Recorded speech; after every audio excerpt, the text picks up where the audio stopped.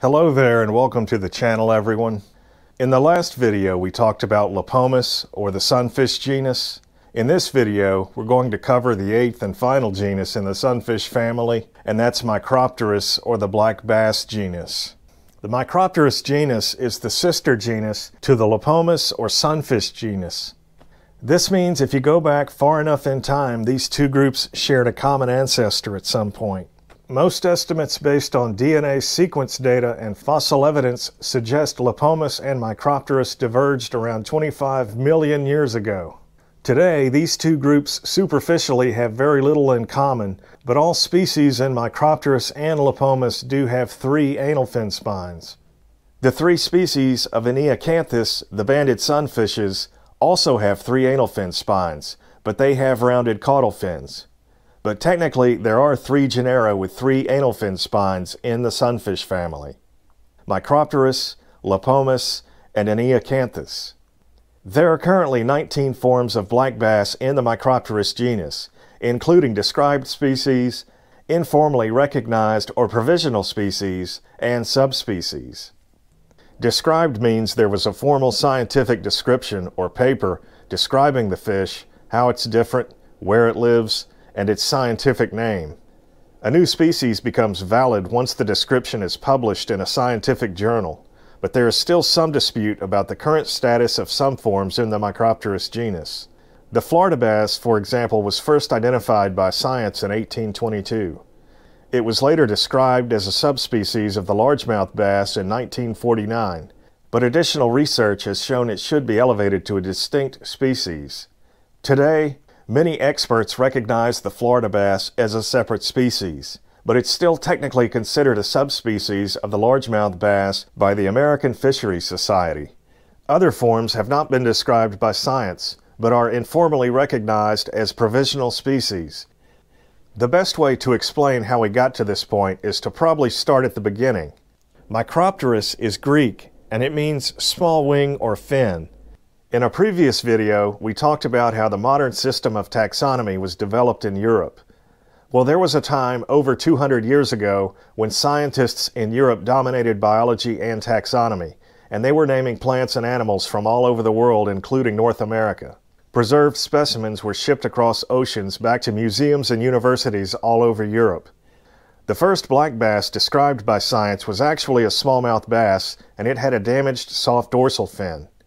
This was most likely an old injury that healed, but to the French naturalist looking at this fish for the first time in 1802, the damaged fin looked like a second small dorsal fin.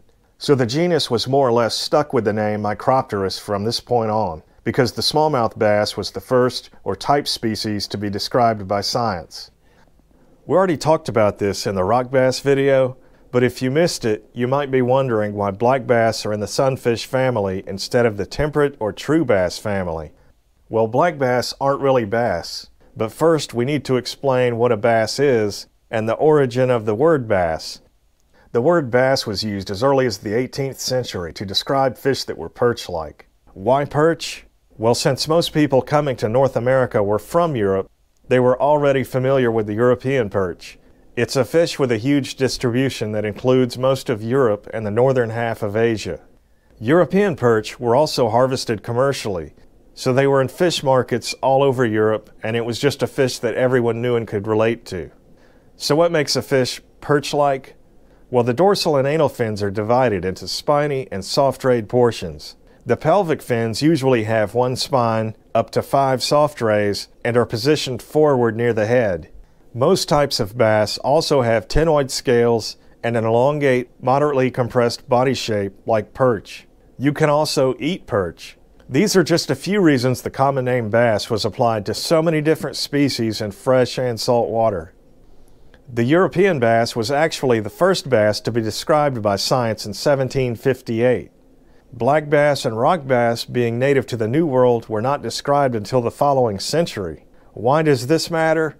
Well, when the European bass was described, it more or less became the type species for the temperate bass family, meaning all other species grouped together with the European bass would have to possess some shared characteristics. Black bass and rock bass have almost nothing in common with European bass, so that could never happen. Temperate bass or true bass not only look different, they have very different habitat and life history requirements. Temperate bass are broadcast spawners, meaning the adults migrate into rivers and shallow inshore areas to disperse their eggs. Temperate bass do not build nests or provide parental care for the young. Females release eggs into the water over a spawning ground. As this happens, the eggs are fertilized by males swimming alongside the female. Since temperate bass do not build nests or care for the young, they make up for this by releasing a large number of eggs. A single female striped bass can release up to 4 million eggs, while female largemouth bass average around 4,000 eggs. Striped bass eggs also have to stay in motion and move with the current. If there isn't enough current to keep the eggs moving, they'll sink to the bottom, where silt, detritus, and other debris will cover the eggs and kill them. Some people may also be wondering about peacock bass. Peacock bass build nests and provide parental care for the young, but they're actually cichlids. They were even described and classified as peacock cichlids in 1801, but are often called bass to elevate their status as game fish. Cichlids are fish from the family Cichlidae in the order Cichliformes. In most types of cichlid fish, the male will be larger than the female. Male cichlids also develop a pronounced forehead hump of fatty tissue as they mature. Cichlids also have one nostril on each side of the head instead of the usual two like most fish, including sunfish. Cichlids also have a two-part lateral line with the front portion higher than the rear portion. Peacock bass are a tropical species native to South America. There are more than 15 described species of peacock bass, and they all have a false eye spot at the base of the caudal fin, just like Oscars and Mayan cichlids. Peacock bass also have rounded caudal fins like most types of cichlid fish. The term black bass was one of the original names for the smallmouth bass over 200 years ago, and since it was the first or type species to be described by science, the name was adopted for the MICROPTERUS genus. So black bass, like all centrarchids, are freshwater species native only to North America. They have a laterally compressed body shape, and the anal fin has multiple spines. The dorsal fins are fused or broadly connected, and the males also construct and guard a nest. And some of the characteristics that distinguish black bass from other centrarchids: they have a more elongated, robust body shape. The anal fins have 3 spines. They have relatively large mouths. They are the largest members of the sunfish family. They have an aggressive, predatory nature, so they readily hit artificial lures. They jump when hooked. Black bass are also found throughout a large part of North America and have been introduced around the world, so they're accessible to a wide range of anglers. All this makes black bass extremely popular sport fish. Okay, let's start with the smallmouth bass. Across the native range of the smallmouth bass, there is some variation, and several studies have shown that there are at least 3 distinct genetic lineages or forms: the smallmouth or northern smallmouth bass, the Neosho smallmouth bass, and the Ouachita smallmouth bass. The smallmouth bass was the first black bass to be described by science in 1802. 2 subspecies were later described in 1940 that are still recognized today: the northern smallmouth bass and the Neosho smallmouth bass. The northern smallmouth bass has a broad native range and has been widely introduced around the world. Northern smallmouth bass are generally brown to bronze with 8 to 16 dark vertical bars on the sides of the body. Body coloration can vary depending on several factors, including the environment, water clarity, cover present, season, and sex of the fish. The cheek and gill cover have 3 dark streaks that radiate from the eye. The upper jaw or maxilla extends to the middle of the eye when the mouth is closed. The northern smallmouth bass actually has the smallest mouth in the MICROPTERUS genus. Most smallmouth bass from the upper Mississippi Great Lakes system do not have a tooth patch on the tongue, but some smallmouth bass in the Tennessee and Cumberland drainages will have teeth on the tongue. The pelvic fins of most northern smallmouth bass have pigment on the entire fin and appear brown to bronze, while the pelvic fins on most other species have a white translucent appearance. The northern smallmouth bass is native to the middle and upper Mississippi River Basin, including the St. Lawrence River Great Lakes system and the Hudson Bay Drainage Basin. Northern smallmouth bass are habitat generalists and can be found in lakes and streams throughout their native range, although they generally prefer clearer water and areas with more current than largemouth bass or even spotted bass. Northern smallmouth bass are also more commonly found in areas with some kind of rock substrate, mixed with sand or gravel. In creeks and rivers, northern smallmouth bass primarily feed on crayfish, aquatic insects, and other invertebrates living in or near the rocks. Larger individuals have also been known to feed on sculpins, darters, and other fish. In natural lakes and man-made impoundments, northern smallmouth bass feed primarily on other fish, including shad, yellow perch, bluegill, shiners, smelt, ciscos, and gobies. Northern smallmouth bass max out around 24 inches. The IGFA all-tackle world record weighed 11 pounds 15 ounces and was caught from Dale Hollow Lake in Tennessee. In 1940, another distinct lineage or form of smallmouth bass was described that's still recognized today, the Neosho smallmouth bass. The Neosho smallmouth bass typically has a more slender, elongated body shape compared to the northern smallmouth bass. Body coloration is also more uniform, fading gradually to a white belly. The vertical bars on the sides of the Neosho smallmouth bass are typically not as long and wider, becoming more diamond-shaped near the tail. Neosho smallmouth bass also typically have a larger, dark opercular spot on the gill cover. The cheek and gill cover have 3 dark streaks that radiate from the eye. The upper jaw, or maxilla, also extends to the back of the eye when the mouth is closed. So not only is the mouth larger, but the lower jaw actually projects beyond the snout when the mouth is closed. On some fish, the teeth pads are visible from above when the mouth is closed. Some Neosho smallmouth bass will have a tooth patch on the tongue. The anal and pelvic fins have pigment on the entire fin and are usually a light yellow-brown color. The Neosho smallmouth bass is native to the Neosho River drainage and adjacent tributaries of the Illinois and Middle Arkansas rivers in the Ozark Mountain region of Oklahoma, Arkansas, Missouri, and Kansas. The subspecific name velox is Latin and means swift. This name refers to the habitat type where the species is most abundant.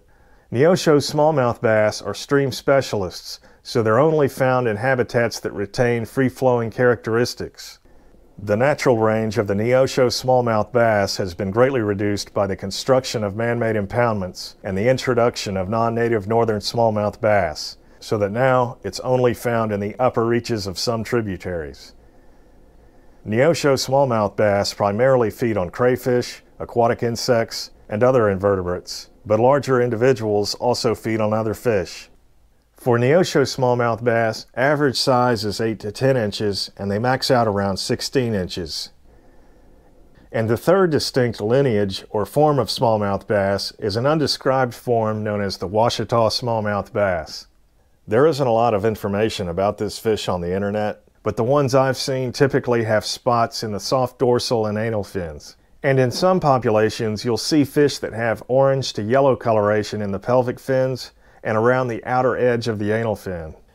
Body coloration is also more mottled compared to the Neosho smallmouth bass and the northern smallmouth bass. Some Ouachita smallmouth bass will have a tooth patch on the tongue. The Ouachita smallmouth bass is native to the Little and Ouachita River drainages in the Ouachita Mountain region of Oklahoma and Arkansas. Ouachita smallmouth bass are stream specialists, so they're only found in habitats that retain free-flowing characteristics. The natural range of the Ouachita smallmouth bass has been greatly reduced by the construction of man-made impoundments and the introduction of non-native northern smallmouth bass, so that now it's only found in the upper reaches of some tributaries. Ouachita smallmouth bass primarily feed on crayfish, aquatic insects, and other invertebrates, but larger individuals also feed on other fish. For Ouachita smallmouth bass, average size is 10 to 12 inches and they max out around 20 inches. The largemouth bass was the second black bass to be described by science in 1802. It's also the second largest member of the MICROPTERUS genus. Only the Florida bass is larger. Largemouth bass and Florida bass are not only the largest species in the genus, but they're also the largest members of the sunfish family. They also have the largest mouths of all the black basses. On most largemouth bass and Florida bass, the upper jaw or maxilla extends beyond the back of the eye when the mouth is closed. Body coloration can vary, again, based on several factors. Largemouth bass have a midlateral stripe that's often broken into a series of blotches forming a jagged, horizontal stripe that runs from the snout to the caudal fin. The spiny and soft dorsal fins are connected but have a deep notch between them. Most largemouth bass do not have a tooth patch. Largemouth bass also typically have 59 to 67 lateral line scales, while Florida bass typically have 69 to 73 lateral line scales. The largemouth bass has a broad native range, as you can see, and has been widely introduced around the world due to its popularity as a sport fish. There is a natural zone of introgression with the Florida bass that extends roughly from the Chattahoochee River drainage east to the Savannah River drainage. Within this zone, shown in red, you find mostly largemouth Florida bass hybrids, but you also have largemouth bass and Florida bass. So it's going to be difficult, if not impossible, to identify fish without genetics if you happen to be fishing inside this area. Largemouth bass are considered habitat generalists and can be found in lakes and streams throughout their native range. Diet has been known to include other fish, insects, crustaceans, amphibians, reptiles, birds, and even small mammals. Largemouth bass max out around 27 inches. The IGFA all-tackle world record weighed 22 pounds, 4 ounces, and there's actually a tie for the record. One came from Montgomery Lake in Georgia, which is actually a slough off the Ocmulgee River, and the other one came from Lake Biwa in Japan. Most experts believe the Montgomery Lake fish was most likely a Florida bass or a largemouth Florida hybrid. The fish from Lake Biwa was identified as a Florida bass, but the IGFA does not have separate record categories for largemouth bass and Florida bass. Okay, next is the Florida bass. The Florida bass was first identified by science in 1822. It was later described as a subspecies of the largemouth bass in 1949, but additional research has shown it should be elevated to a distinct species. Today, many experts recognize the Florida bass as a separate species, but it's still technically considered a subspecies of the largemouth bass by the American Fisheries Society. The Florida bass is the largest species in the MICROPTERUS genus and the largest member of the sunfish family. Florida bass and largemouth bass have the largest mouths of all the black basses. On most Florida bass and largemouth bass, the upper jaw or maxilla extends beyond the back of the eye when the mouth is closed. Body coloration can vary, again, based on several factors. Florida bass, like the largemouth bass, have a midlateral stripe that's often broken into a series of blotches, forming a jagged horizontal stripe that runs from the snout to the caudal fin. The spiny and soft dorsal fins are connected, but have a deep notch between them. Most Florida bass do not have a tooth patch on the tongue. Florida bass also typically have 69 to 73 lateral line scales, while largemouth bass typically have 59 to 67 lateral line scales. Florida bass are native to the Florida Peninsula. The northern extent of its native range reaches to the mouth of the St. Johns River and west to the Suwannee River drainage. North of this area is a zone of introgression that contains mostly hybrids, with intermediate characteristics of Florida bass and largemouth bass. Largemouth bass and Florida bass are also found in this natural zone of introgression, so it's going to be difficult, if not impossible, to identify fish without genetics if you happen to be fishing inside this area. The zone of introgression extends roughly from the Chattahoochee River in the Florida Panhandle east to the Savannah River drainage in Georgia. And just to be clear, the St. Johns River and the Altamaha River are now considered intergrade systems and have been since a 2010 study found largemouth bass alleles in 12 different populations. Florida bass are considered habitat generalists and can be found in lakes and streams throughout their native range. Diet has been known to include other fish, insects, crustaceans, amphibians, reptiles, birds, and even small mammals. Florida bass max out around 30 inches. The IGFA all-tackle world record weighed 22 pounds 4 ounces, and there's actually a tie for the record. One came from Montgomery Lake in Georgia, which is actually a slough off the Ocmulgee River, and the other came from Lake Biwa in Japan. Most experts believe the Montgomery Lake fish was most likely a Florida bass or a largemouth Florida hybrid. The fish from Lake Biwa was identified as a Florida bass, but the IGFA does not have separate record categories for largemouth bass and Florida bass. Next is a fish most anglers have probably never heard of, the Cuatrociénegas bass. As you might have guessed, Cuatrociénegas is Spanish, and it means 4 marshes. The Cuatrociénegas bass is a distinct form of largemouth bass that's endemic to northern Mexico. It hasn't been described by science, so the Cuatrociénegas bass is considered a provisional species. There isn't a lot of info about this fish on the internet, but it's only found in the Cuatrociénegas Basin in Coahuila, Mexico. The Cuatrociénegas Basin is an official nature reserve, so I wouldn't plan a fishing trip there. It's a protected area. The Cuatrociénegas Basin is a closed basin, which means no water flows out of the basin. It's basically a series of isolated wetlands, pools, and streams surrounded by mountains in the middle of the Chihuahuan Desert. The mountains around the basin capture and channel rainwater downhill through limestone rock back into the basin. The wetlands, pools, and streams are sustained by over 200 springs that originate near the surrounding mountains. It's really a unique ecosystem with lots of endemic species found nowhere else in the world. The Cuatrociénegas bass is a distinct form of largemouth bass endemic to the Cuatrociénegas ecosystem in Coahuila, Mexico. Cuatrociénegas bass most likely have a similar diet to the largemouth bass and Florida bass. The Cuatrociénegas bass is a distinct form of largemouth bass endemic to the Cuatrociénegas ecosystem in Coahuila, Mexico. There isn't a lot of info about this fish online, and you can't legally fish there, so this is a total guess based on my limited knowledge of that ecosystem. But Cuatrociénegas bass probably max out around 20 or 22 inches, and they may not get that big. They've been able to persist in these desert wetlands for a long time, where growing to a large size would be a disadvantage during droughts and other low water periods. So you'd expect them to be a lot smaller than the native largemouth bass in Texas. Okay, next is the Suwannee bass. The Suwannee bass was first described by science in 1949. Body coloration can vary based on several factors, but is generally dark, fading gradually to a gray belly.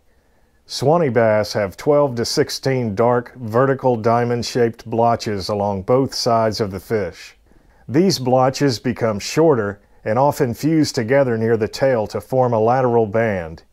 The most distinguishing characteristic of the Suwannee bass is the turquoise blue coloration on the head, cheek, gill cover, and sometimes ventral parts of mature fish around the spawn. Suwannee bass have relatively large mouths.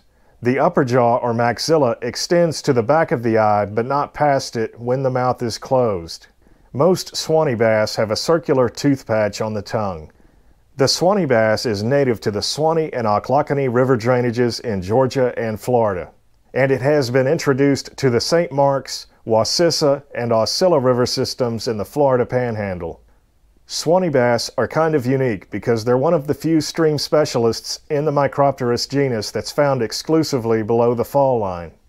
As a stream specialist, Suwannee bass are often more abundant in stream sections with higher channel gradients, especially during the summer.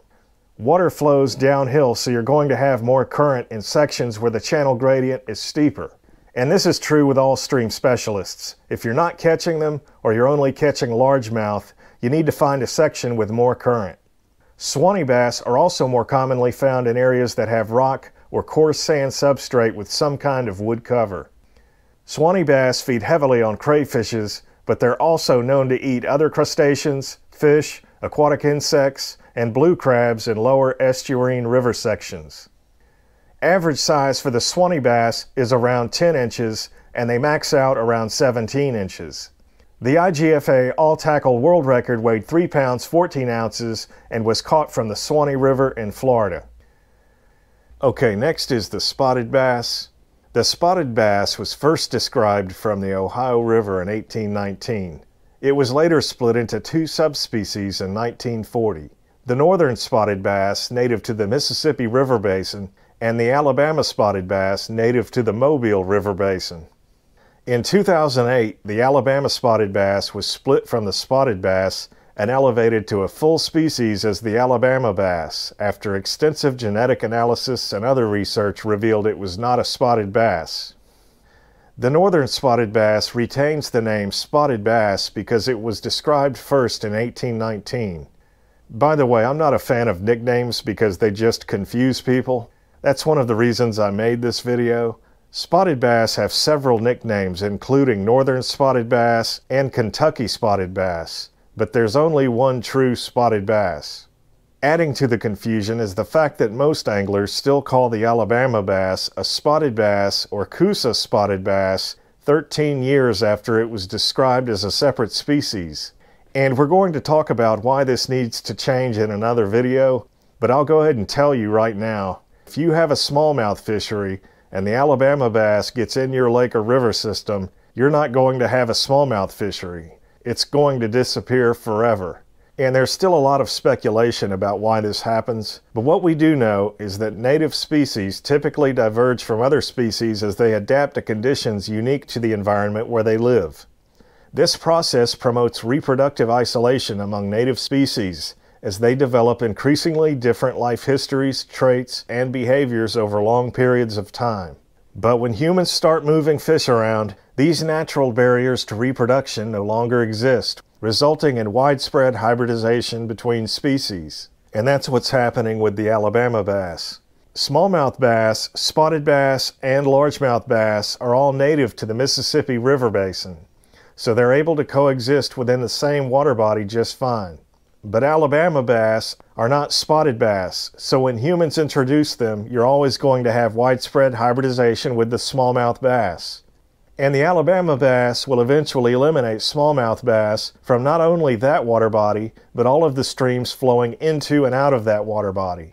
This has already happened to several streams and man-made impoundments in Georgia, North Carolina, and now Tennessee and Virginia.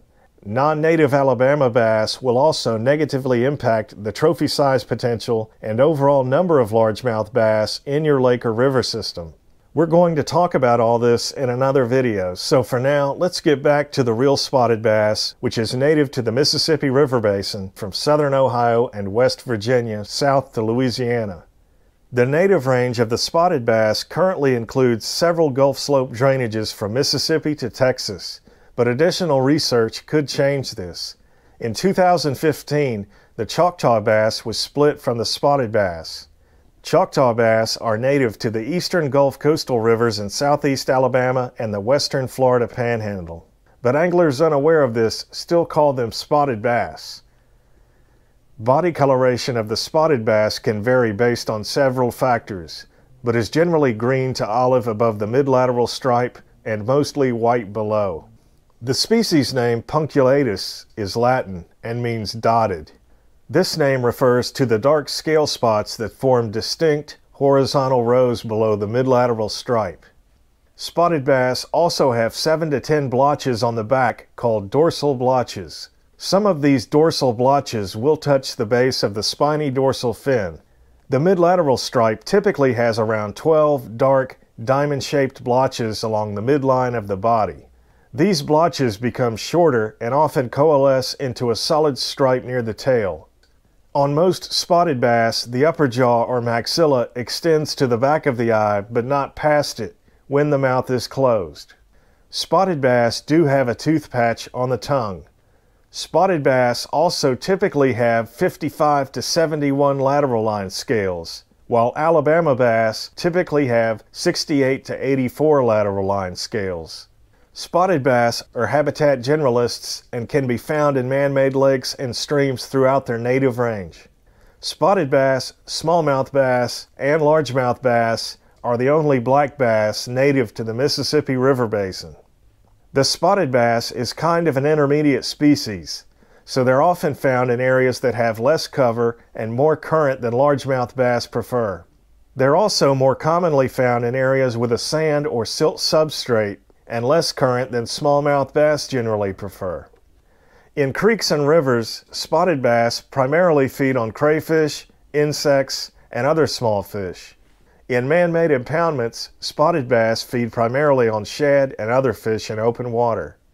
Spotted bass rarely exceed 18 inches or 3 pounds, and they max out around 5 pounds.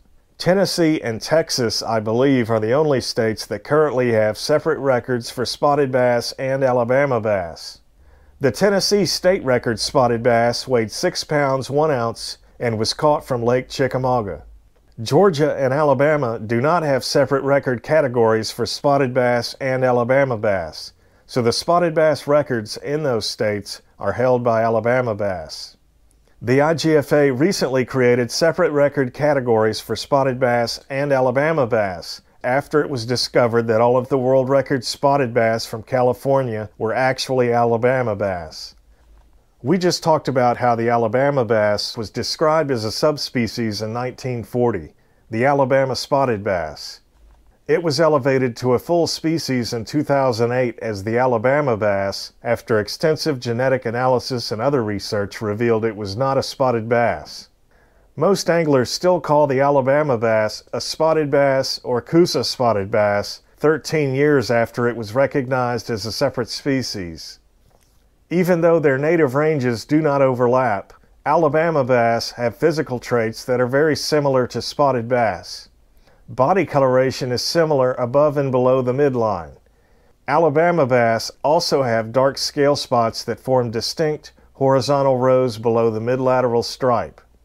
Alabama bass usually have 10 to 12 dorsal blotches that do not touch the base of the spiny dorsal fin.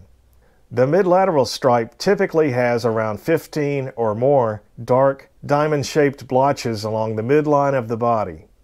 The blotches not only get smaller near the tail, but the midlateral stripe also ends in a series of blotches near the base of the caudal fin.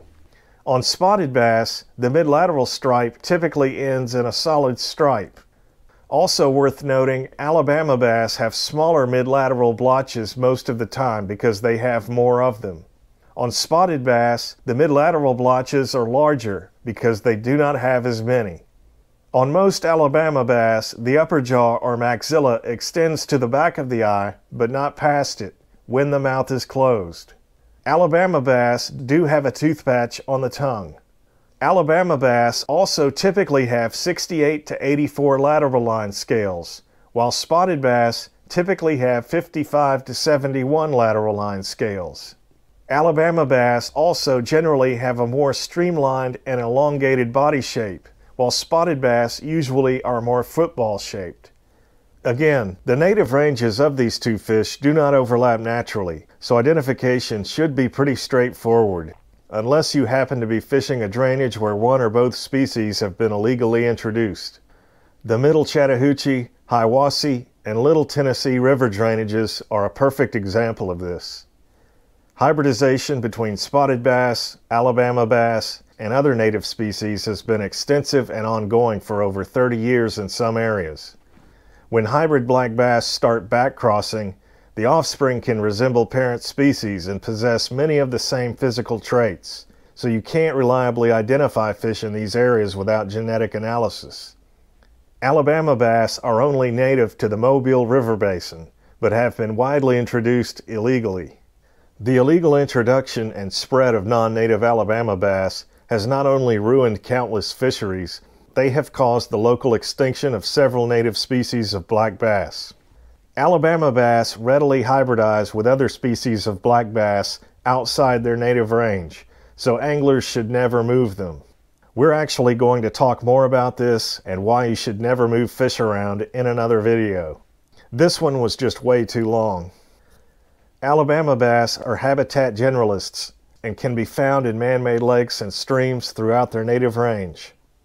In creeks and rivers, Alabama bass primarily feed on crayfish and other fish.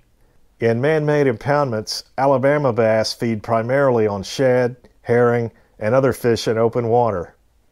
In the Mobile River Basin, where Alabama bass are native, they often grow faster and much larger than spotted bass.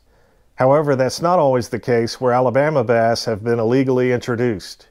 Once native species decline or have been eliminated and Alabama bass take over a water body, these non-native populations often become stunted. Average size for the Alabama bass is around 14 inches, but they can max out around 23 inches or 8 pounds in some man-made impoundments. The IGFA all-tackle world record weighed 11 pounds 4 ounces and was caught from Bullard's Bar Reservoir in California. Bullard's Bar Reservoir, by the way, has kokanee salmon and trout, so that's a big reason why they grow so much larger out there. Okay, next is the Choctaw Bass. The name Choctaw comes from the Native American tribe that used to live in the area where the Choctaw Bass was found. In 2015, the Choctaw Bass was split from the spotted bass. Choctaw Bass were formally described, but the description has not yet been published. For now, Choctaw Bass are informally recognized as a separate provisional species, but most anglers still call them spotted bass. Choctaw Bass are native to the eastern Gulf Coast rivers in southeast Alabama and the western Florida Panhandle. Even though their native ranges do not overlap, Choctaw Bass have physical traits that are very similar to spotted bass. That's actually why the Choctaw Bass wasn't discovered until 2007. Choctaw Bass can usually be distinguished from other species by counting scales, fin rays, and gill rakers. For most anglers, however, this really isn't necessary because the native range of the Choctaw Bass does not overlap with the native range of the spotted bass or the Alabama bass. That's another reason why it's important not to move fish around. Choctaw bass have relatively large mouths. The upper jaw or maxilla extends to the back of the eye, but not past it, when the mouth is closed. Choctaw bass do have a tooth patch on the tongue. Choctaw bass are native to the eastern Gulf Coast rivers in southeast Alabama and the western Florida Panhandle. This area includes the Perdido, Escambia, Blackwater Yellow, and Choctawhatchee River drainages. Choctaw bass are another one of the few stream specialists in the MICROPTERUS genus that's found exclusively below the fall line. As a stream specialist, Choctaw bass are more abundant in creeks and small to medium rivers with higher average channel gradients. Choctaw bass are also more commonly found in areas that have rock, gravel, or coarse sand substrate with some kind of wood cover. Choctaw bass feed heavily on crayfishes, but they also eat other crustaceans, insects, and fish. Average size for the Choctaw bass is around 10 inches, and they max out around 18 inches. Okay, next is the Guadalupe Bass. The Guadalupe Bass was first described by science in 1874. It's also the only black bass endemic to the state of Texas, where it's also the official state fish. Body coloration can vary based on several factors, but is generally an olive green color that extends much lower on the body past the midline. The ventral region, or belly, is typically white. The scales below the midline of the body have dark scale spots that form distinct horizontal rows below the midlateral stripe. Guadalupe bass usually have 10 to 12 dark, diamond-shaped vertical bars along the midline of the body. These vertical bars often turn into a series of shorter blotches near the tail. The upper jaw or maxilla can extend to the back of the eye, but not past it when the mouth is closed. Guadalupe bass do have a tooth patch on the tongue. The Guadalupe bass is endemic to the Edwards Plateau region. This part of central Texas is commonly known as the Texas Hill Country.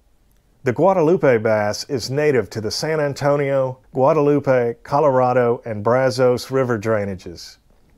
The natural range of the Guadalupe bass has been greatly reduced by the construction of man-made impoundments and the introduction and spread of non-native smallmouth bass. Guadalupe bass are stream specialists, so they are not typically found in man-made impoundments. Streams that retain free-flowing characteristics usually have the best populations. Guadalupe bass feed mainly on crayfish, insects, other invertebrates, and fish.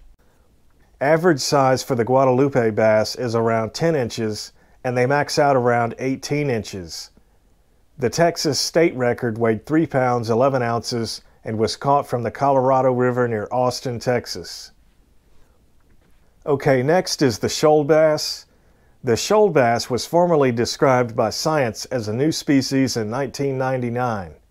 Prior to this, it was considered to be a redeye bass or subspecies of redeye bass based on the original 1940 description of that species. The common name shoal bass was chosen because this fish inhabits high gradient rivers and large creeks with shoals. The fish had also been known as the shoal bass by anglers since the early 1970s. That was kind of a local or regional name. It was also sometimes called the Flint River smallmouth. The specific name Cataractae is from the Latin cataracta, which means waterfall. That's a reference to the waterfall or shoal habitat where the shoal bass is often found. Body coloration can vary based on several factors, but generally ranges from olive green to dark olive and extends lower on the body past the midlateral stripe. The ventral region or belly is typically white to cream colored. The scales below the midline of the body have dark scale spots that form irregular horizontal rows.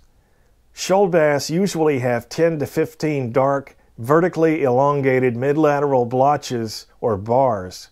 The blotches usually become wider and more square-shaped near the tail. Most shoal bass also have a large square blotch at the base of the caudal fin called a basicaudal spot or blotch. The pelvic fins also typically have a white translucent appearance. The upper jaw or maxilla extends to the back of the eye but not past it when the mouth is closed. Most shoal bass do not have a tooth patch on the tongue. Shoal bass are native to the Apalachicola, Chattahoochee, and Flint River drainages. The natural range of the shoal bass has been greatly reduced by the construction of man-made impoundments and the introduction and spread of non-native spotted bass, Alabama bass, and smallmouth bass. In the mid-1970s, the Georgia Department of Game and Fish stocked shoal bass in the Ocmulgee River. Shoal bass can hybridize with other species of black bass when humans move them outside their native range, so anglers should never move them. Of course, the Georgia Department of Game and Fish didn't know this in the mid-1970s. They thought putting shoal bass in the Ocmulgee River was a good idea, but it led to the local extinction of the native Altamaha bass in that part of the river system. Today, the Ocmulgee River shoal bass population is threatened by competition and hybridization from the illegally introduced Alabama bass. Shoal bass are stream specialists, so creeks and rivers that retain free-flowing characteristics often have the best populations. The Flint River is probably the best example of that in the state of Georgia. Bedrock outcrops and boulders are more commonly used by shoal bass because rock is more effective at blocking the current compared to most types of wood cover. Diet of the shoal bass includes mostly crayfish, insects, and other fish. Shoal bass, again, are stream specialists, so they are not found in man-made impoundments. They're also one of the oldest extant or living species in the MICROPTERUS genus and have been around for almost 8 million years. Shoal bass max out around 9 pounds, so they're the largest stream specialist in the MICROPTERUS genus by a lot. While you'll probably never see one that size, anglers do catch 6 to 7 pound shoal bass every year. The Georgia state record shoal bass weighed 8 pounds 3 ounces and was caught from the Flint River. Smallmouth bass and other illegally introduced non-native species struggle to reach weights half that size in the same drainage. Okay, let's talk about the redeye bass. If you've watched all of these videos, you already know a rock bass is not a redeye bass. We're talking about the real redeye bass. The redeye bass was first described by science in 1940 from the Coosa River drainage of the Mobile River Basin. The common name redeye bass was chosen because it was the local or regional name for the fish in Alabama. While redeye bass do sometimes have red eyes, the name is kind of misleading because the eyes are not red all the time. Eye color is variable, so they can be red, brown, or yellow. By the way, different species in the sunfish family can have red eyes, so it's not a reliable way to identify fish. Lots of males, for example, will have red eyes around the spawn. Eye color can also change due to stress and other factors. The specific name Coosa means of the Coosa River. That's where the original specimen used to describe the redeye bass was found. Collections made from other drainages were also used to define the range of the species. Based on the original 1940 description, the native range of the redeye bass looked like this for over 40 years. And again, that's because the shoal bass was considered to be a redeye bass or a subspecies of redeye bass until it was formally described as a separate species in 1999. After the shoal bass split in 1999, the native range of the redeye bass included 5 different Gulf Slope drainages and 2 Atlantic Slope drainages. In 2013, all 5 Gulf Slope populations were split into 5 separate species, after extensive research revealed populations from the Black Warrior, Cahaba, Tallapoosa, and Chattahoochee rivers were morphologically and genetically distinct from redeye bass in the Coosa River drainage. In the Mobile River Basin, we now have the Warrior Bass, endemic to the Black Warrior River system, the Cahaba Bass, endemic to the Cahaba River system, the Tallapoosa Bass, endemic to the Tallapoosa River system, and the Redeye Bass, restricted to the Coosa River system. And in the Chattahoochee River drainage, we have the Chattahoochee Bass, native to the Chattahoochee River system. Additional research has shown Atlantic slope populations are also distinct from redeye bass in the Coosa River drainage. Populations in the Altamaha and Savannah River drainages have not been described by science, but are informally recognized as provisional species. In the Altamaha River drainage, we have the Altamaha Bass, endemic to the Altamaha River system. And in the Savannah River drainage, we have the Bartram's Bass, native to the Savannah River system. All 7 species are upland stream specialists with similar habitat and life history requirements, but populations in the Mobile Basin share a common ancestor with Alabama bass, which are also native to the Mobile Basin, while eastern populations are more closely related to shoal bass. By the way, upland stream specialists are even more specialized stream specialists. Upland stream specialists are only found above the fall line. They're not only the smallest members of the MICROPTERUS genus, they're also the slowest growing and may take up to 4 years to reach maturity. All 7 upland species of black bass are sometimes collectively known as redeye bass, mainly because they were classified as redeye bass for over 70 years. It's also a lot easier to say redeye bass, but I still prefer upland species of black bass because I don't want to confuse people. When I talk about redeye bass in these videos, I want people to know I'm talking about the real redeye bass that's only native to the Coosa River system. And I've said this before, but taxonomy is like Highlander. There can be only one, and there really is only one redeye bass. So let's talk about the real redeye bass, which does have a nickname, and I'm not a fan of nicknames because they confuse people, but some anglers call redeye bass Coosa redeye bass or just Coosa bass. And that's because redeye bass are native only to the Coosa River drainage in Alabama, Georgia, and a small part of Tennessee. The native range of the redeye bass does not overlap with any other upland species of black bass. Redeye bass, Alabama bass, and largemouth bass are the only black bass native to the Coosa River system. Redeye bass have been introduced to several states including Tennessee, Kentucky, Arizona, and California. Redeye bass can and do hybridize with other species of black bass when humans move them outside their native range, so anglers should never move them. The Tennessee Game and Fish Commission stocked non-native redeye bass during the 1950s in the Tennessee and Cumberland River drainages, resulting in widespread hybridization between redeye bass and the native smallmouth bass. Today, you have very few smallmouth bass in those streams, and you also find very few redeye bass. Most of the fish they collect and genotype turn out to be some kind of smallmouth redeye hybrid. So again, please do not move black bass around or stock them outside their native range. It never works, you just end up with a bunch of hybrids, and here's another example of that. Body coloration of the redeye bass can vary, but the back and sides are generally olive green to brown with a bronze shimmer. This coloration often extends below the midline, fading to a white ventral region or belly.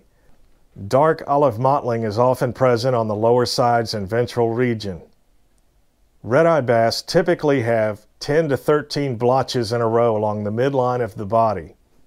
Redeye bass have 6 or fewer vertical blotches, and the rest are usually too diffuse to recognize as blotches, especially with some of the larger adults. The scales below the midline of the body have dark scale spots that form distinct horizontal rows of spots on the lower sides and ventral region. The spiny and soft dorsal fins are connected with a very shallow notch. The soft dorsal, caudal, and anal fins are typically a brick red or tea color.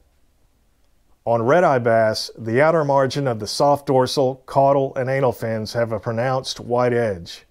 The pelvic fins typically have a white translucent appearance. Spawning male redeye bass often have a bluish-green color on the lower head and throat. The redeye bass, like all upland species of black bass, has a distinct silver-white crescent on the back of the eye. The upper jaw or maxilla extends to the back of the eye, but not past it, when the mouth is closed. Redeye bass do have a tooth patch on the tongue. Redeye bass are upland stream specialists. Upland stream specialists are only found above the fall line because that's where you find upland streams and upland stream conditions.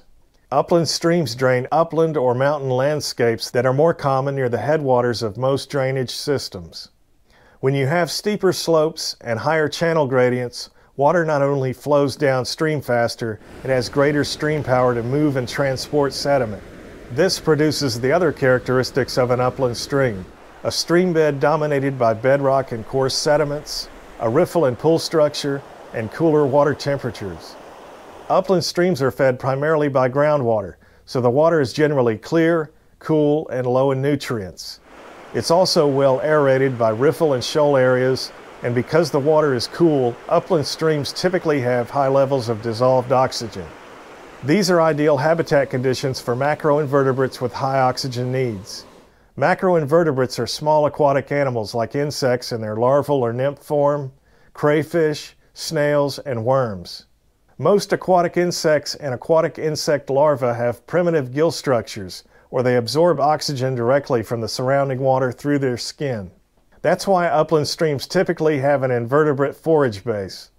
If you know anything about growing trophy bass, you know you need a quality forage base.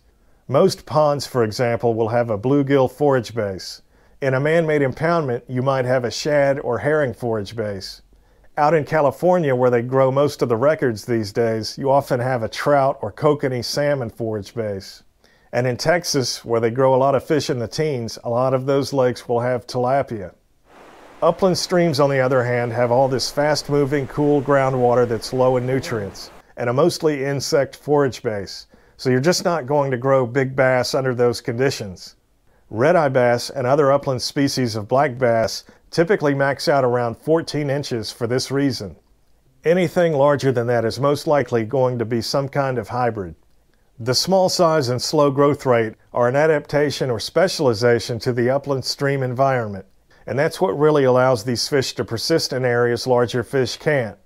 It's also what ultimately limits or restricts their distribution to creeks and rivers above the fall line. Many invertebrate species depend on the spaces between rocks to shelter them from high water velocities. These are called interstitial spaces, and they not only provide a refuge from the current and predators like fish, they also collect organic material that different macroinvertebrates feed on. If you watch any of the videos where I target upland species of black bass, you're going to see a lot of clean, coarse gravel and rock on the bottom of the stream. You can certainly catch redeye bass and other upland species of black bass over a sand bottom, but they're typically going to be more abundant in streams where you have a clean, coarse substrate on the bottom. And that's because these areas usually have more macroinvertebrates. During the late spring and summer months, redeye bass feed heavily on terrestrial insects that fall into the water, so they often hold directly under or just downstream from trees, bushes, and other plants that hang over the water. This is when you might actually find these fish over a sand bottom, but there usually needs to be some kind of rock or wood cover present to act as a current break. In the fall and winter, redeye bass move back to areas that are mostly rock or bedrock because it's better at blocking the current compared to most types of wood cover. Average size for the redeye bass is around 8 inches, and they max out around 14 inches. Most records for redeye bass are actually hybrids caught before genetic analysis was used to confirm species ID. Okay, next is the warrior bass. The warrior bass is endemic to the Black Warrior River drainage in Alabama and is one of 7 upland species of black bass previously recognized as redeye bass. In 2013, the warrior bass was described as a separate species after extensive research revealed populations from the Black Warrior, Cahaba, Tallapoosa, and Chattahoochee rivers were morphologically and genetically distinct from redeye bass in the Coosa River drainage. The native range of the warrior bass does not overlap with any other upland species of black bass.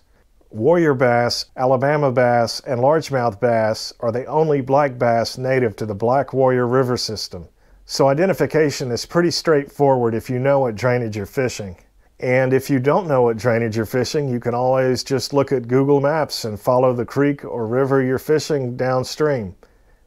Warrior bass can hybridize with Alabama bass. This seems to be more common in areas where man-made impoundments have been built.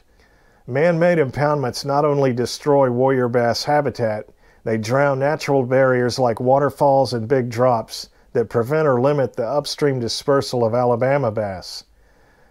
While it's true you can't always identify hybrid black bass in the field, some are obviously hybrids because they possess physical traits that are unique to multiple species. I caught a few Alabama warrior bass hybrids in the warrior bass videos, so check those out if you want to see what some of the hybrids can look like. Body coloration of the warrior bass can vary, but the back and sides above the midline are generally golden brown to light green or olive. Below the midline, the sides and ventral region or belly are white. Warrior bass typically have 7 to 13 pronounced black blotches in a row along the midline of the body. The first 4 to 6 blotches are usually vertical bars that are followed by shorter, more rounded blotches.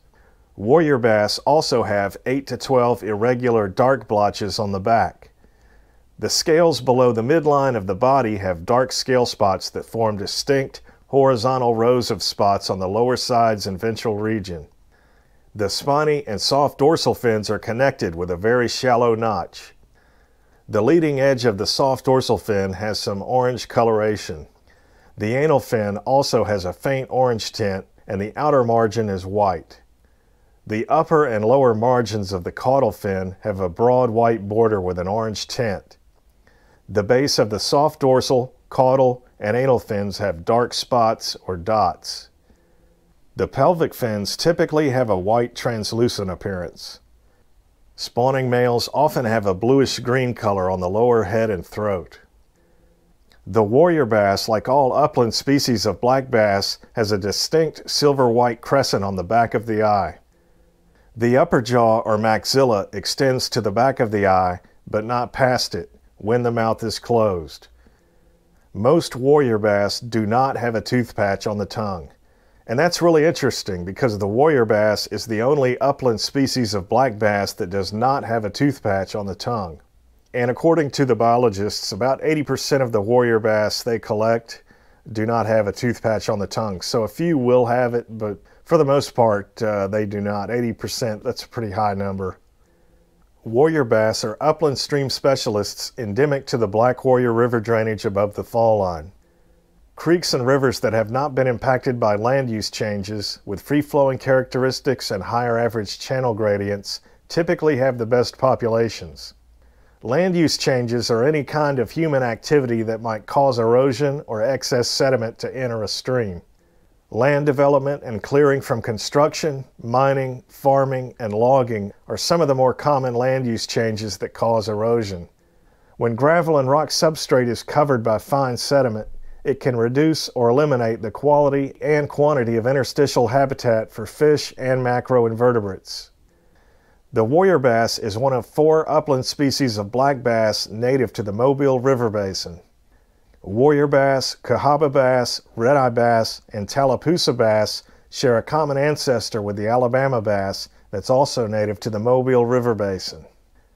The warrior bass and the Cahaba bass are the only black bass endemic to the state of Alabama. Endemic means they're found there and nowhere else in the world. The warrior bass and the Cahaba bass are also the only members of the Sunfish family endemic to the state of Alabama. The natural range of the warrior bass has been greatly reduced by the construction of man-made impoundments and land use changes in the greater Birmingham area. Warrior bass feed mainly on crayfish, insects, other invertebrates, and fish. Average size for the warrior bass is around 8 inches, and they max out around 14 inches. Okay, next is the Cahaba bass. The Cahaba bass is endemic to the Cahaba River drainage in Alabama and is one of 7 upland species of black bass previously recognized as Redeye bass. In 2013, the Cahaba bass was described as a separate species after extensive research revealed populations from the Black Warrior, Cahaba, Tallapoosa, and Chattahoochee rivers were morphologically and genetically distinct from Redeye bass in the Coosa River drainage. The native range of the Cahaba bass does not overlap with any other upland species of black bass. Cahaba bass, Alabama bass, and largemouth bass are the only black bass native to the Cahaba River system. Cahaba bass can hybridize with Alabama bass. This seems to be more common in parts of the drainage that have been heavily impacted by land use changes. Non-native smallmouth bass were recently found in the Cahaba River near Birmingham, so the Cahaba bass, which is only found in the Cahaba River drainage, is also threatened by hybridization from the illegally introduced smallmouth bass. And if you know what happened at Lake Chattahoochee or Blue Ridge Lake in Georgia, you'd know you're never going to have a catchable population of smallmouth bass in the Mobile Basin, where Alabama bass are native. You're just going to end up with a bunch of hybrid black bass in the Cahaba River system. Smallmouth bass are native to the Tennessee River drainage, which is only 1 hour north of Birmingham, and a few creeks are actually closer than that. Body coloration of the Cahaba bass can vary, but the back and sides above the midline are usually olive green to bronze. Below the midline, the sides and ventral region, or belly, are white. Cahaba bass typically have 7 to 12 blotches in a row along the midline of the body. The first 6 to 9 blotches are usually wide vertical bars that are followed by shorter, more rounded blotches. Cahaba bass also have 8 to 12 irregular dark blotches on the back. The scales below the midline of the body have dark scale spots that form distinct, horizontal rows of spots on the lower sides and ventral region. Irregular dark shaded areas are often present on the lower sides and ventral region of large adults. The spiny and soft dorsal fins are connected with a very shallow notch. The outer margin of the soft dorsal, caudal, and anal fins have a white edge. The base of the soft dorsal, caudal, and anal fins have dark spots or dots. The pelvic fin color can vary but often has a white translucent appearance. Cahaba bass and Tallapoosa bass are the only upland species of black bass that do not have orange or red pigment on any portion of the fins. Spawning males often have a bluish-green color on the lower head and throat. The Cahaba bass, like all upland species of black bass, has a distinct silver-white crescent on the back of the eye. The upper jaw or maxilla extends to the back of the eye but not past it when the mouth is closed. Cahaba bass do have a tooth patch on the tongue. Cahaba bass are upland stream specialists endemic to the Cahaba River drainage above the fall line. Creeks and rivers that have not been heavily impacted by land use changes, with free-flowing characteristics and higher average channel gradients, typically have the best populations. The Cahaba bass is one of 4 upland species of black bass native to the Mobile River Basin. Cahaba bass, warrior bass, redeye bass, and Tallapoosa bass share a common ancestor with the Alabama bass that's also native to the Mobile River Basin. The Cahaba bass and the warrior bass are the only black bass endemic to the state of Alabama. Endemic means they're found there and nowhere else in the world. Cahaba Bass and Warrior Bass are also the only members of the sunfish family endemic to the state of Alabama. The natural range of the Cahaba Bass has been heavily impacted by land use changes in the greater Birmingham area. Cahaba Bass feed mainly on crayfish, insects, other invertebrates, and fish. Average size for the Cahaba Bass is around 8 inches, and they max out around 14 inches. Okay, next is the Tallapoosa Bass. The Tallapoosa Bass is endemic to the Tallapoosa River drainage and is one of 7 upland species of black bass previously recognized as Redeye Bass. In 2013, the Tallapoosa Bass was described as a separate species after extensive research revealed populations from the Black Warrior, Cahaba, Tallapoosa, and Chattahoochee rivers were morphologically and genetically distinct from Redeye Bass in the Coosa River drainage.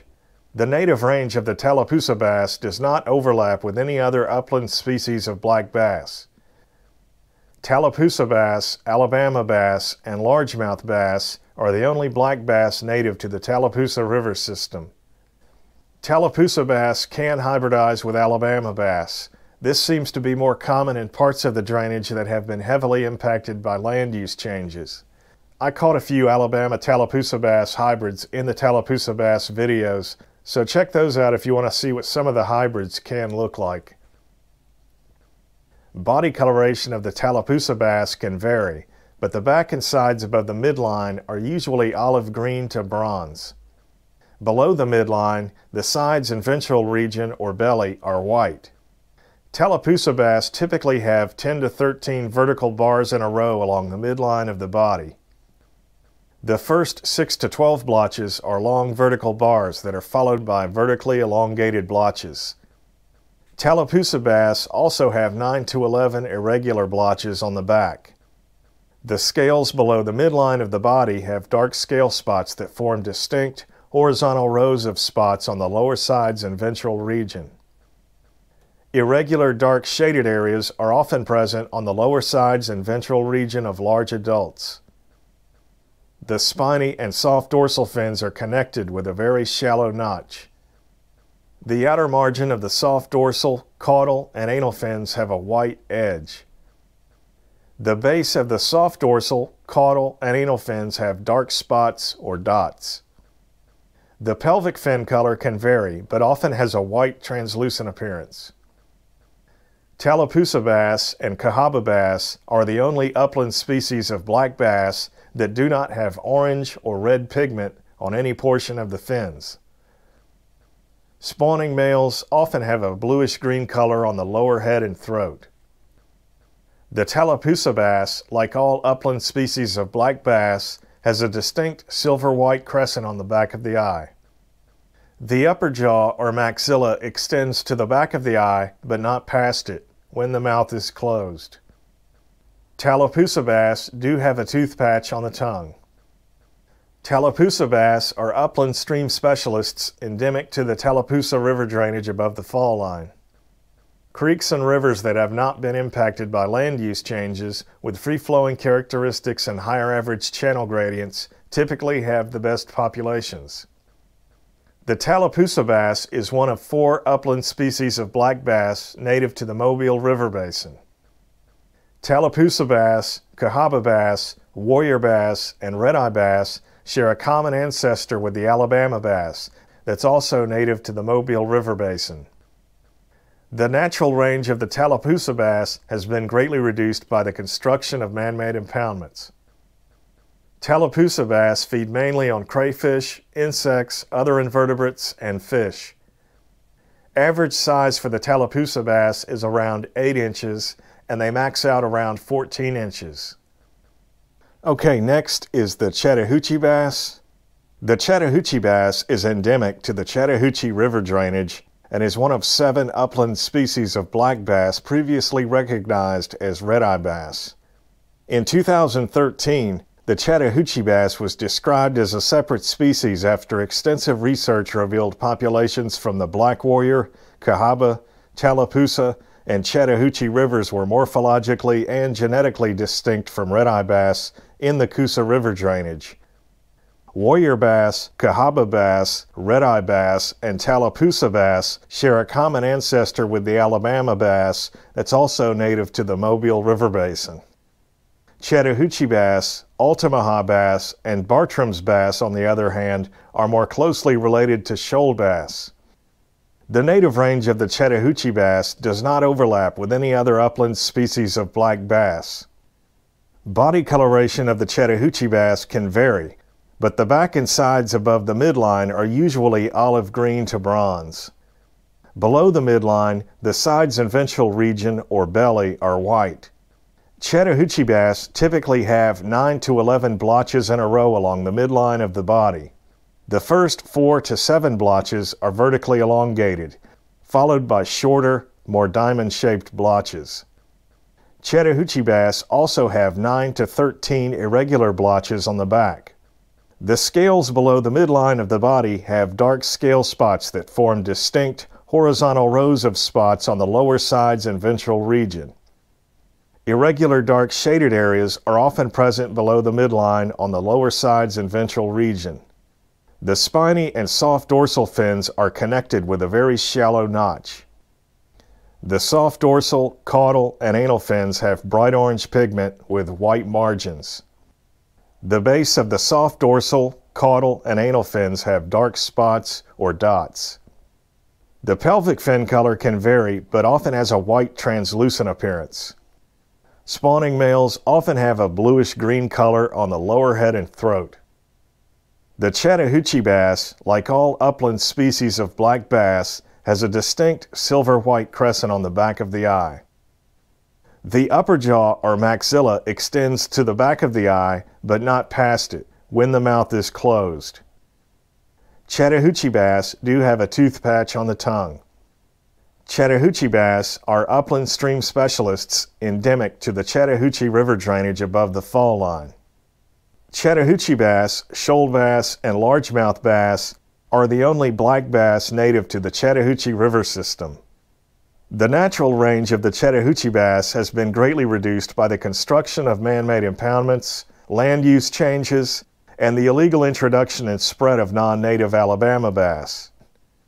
Creeks and rivers that have not been heavily impacted by land use changes, with natural or man-made barriers that prevent or limit the spread of illegally introduced Alabama bass, have the best populations.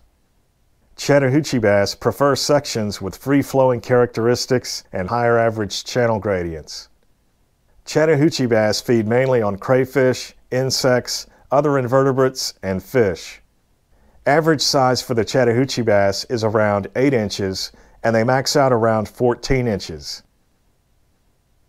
Okay, next is the Altamaha bass. The Altamaha bass is endemic to the Altamaha River drainage and is one of 7 upland species of black bass previously recognized as Redeye bass. The Altamaha bass has not been described by science, but is informally recognized as a provisional species. Several studies have shown populations in the Altamaha, Chattahoochee, and Savannah River drainages are morphologically and genetically distinct from each other and Redeye bass in the Coosa River drainage. Warrior bass, Cahaba bass, Redeye bass, and Tallapoosa bass share a common ancestor with the Alabama bass that's also native to the Mobile River Basin, while Altamaha bass, Chattahoochee bass, and Bartram's bass are more closely related to shoal bass. The native range of the Altamaha bass does not overlap with any other upland species of black bass. Body coloration of the Altamaha bass can vary, but the back and sides above the midline are usually olive green to bronze. Below the midline, the sides and ventral region or belly are white. Altamaha bass typically have 8 to 11 blotches in a row along the midline of the body. The first 4 to 7 blotches are vertically elongated, followed by shorter, more diamond-shaped blotches. Altamaha bass have 9 to 13 irregular dark blotches on the back. The scales below the midline of the body have dark scale spots that form distinct, horizontal rows of spots on the lower sides and ventral region. The spiny and soft dorsal fins are connected with a very shallow notch. The leading edge of the soft dorsal and anal fins are usually orange, and the upper and lower margins of the caudal fin also have a narrow orange margin. The base of the soft dorsal, caudal, and anal fins have dark spots or dots.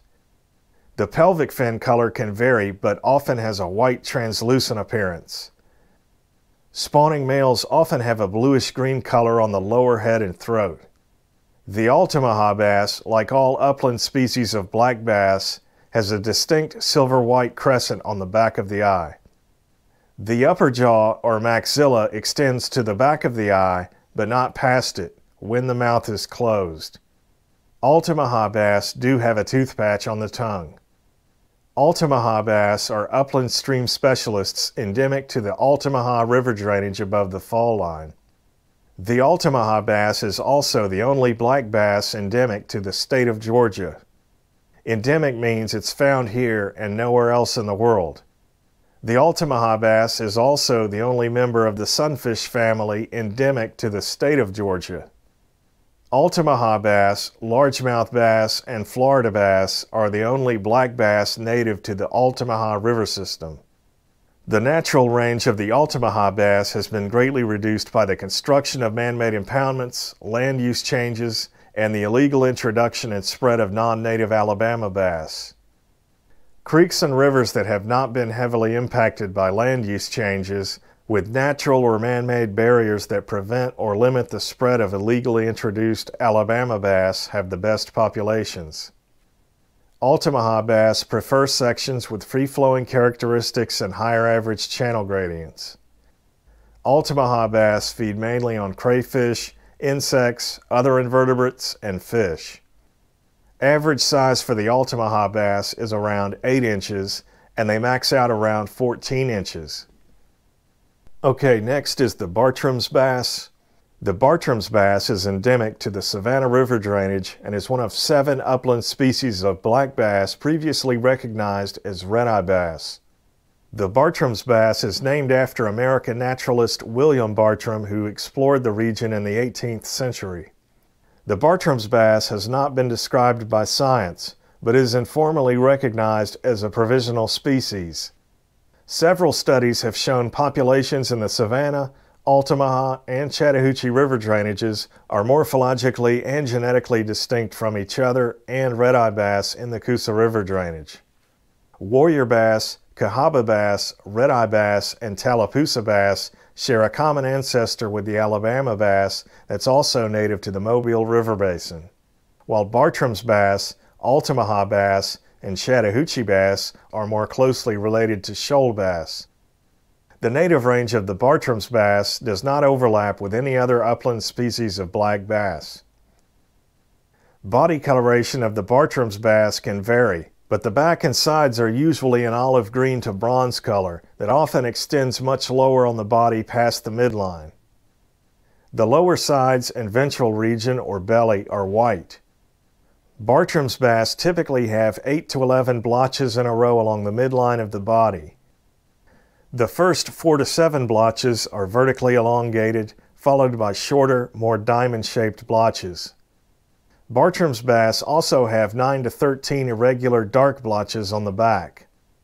The scales below the midline of the body have dark scale spots that form distinct horizontal rows of spots on the lower sides and ventral region. Irregular dark shaded areas are often present on the lower sides and ventral region. The spiny and soft dorsal fins are connected with a very shallow notch. The outer portion of the soft dorsal, caudal, and anal fins usually have some orange to yellow coloration. The upper and lower margins of the caudal fin also have a white to cream edge. The base of the soft dorsal fin has dark spots or dots, while the caudal and anal fins do not. The pelvic fin color can vary, but often has a white translucent appearance.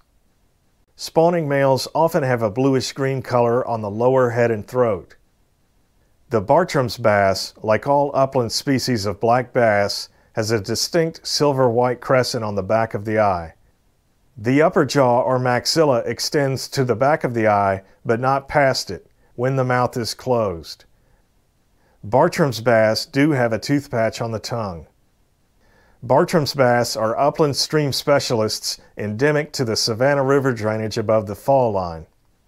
Bartram's bass and largemouth bass are the only black bass native to the Savannah River system. The natural range of the Bartram's bass has been greatly reduced by the construction of man-made impoundments, land use changes, and the illegal introduction and spread of non-native smallmouth bass and Alabama bass. Creeks and rivers that have not been heavily impacted by land use changes, with natural or man-made barriers that prevent or limit the spread of illegally introduced Alabama bass, have the best populations. Bartram's bass prefer sections with free-flowing characteristics and higher average channel gradients. Bartram's bass feed mainly on crayfish, insects, other invertebrates, and fish. Average size for the Bartram's bass is around 8 inches, and they max out around 14 inches.